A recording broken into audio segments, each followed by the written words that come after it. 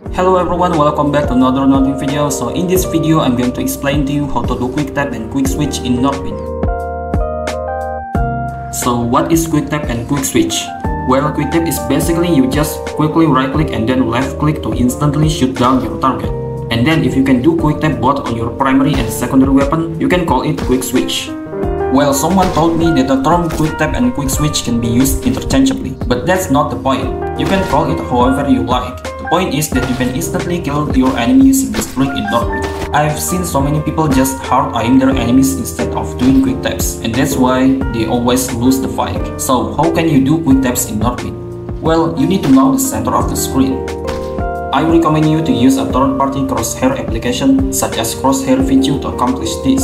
And now I have a little crosshair in the center of the screen. The next step is to make sure that you have locked your enemy using your crosshair. Once you lock your enemy, you can then quickly press the right click and then left click.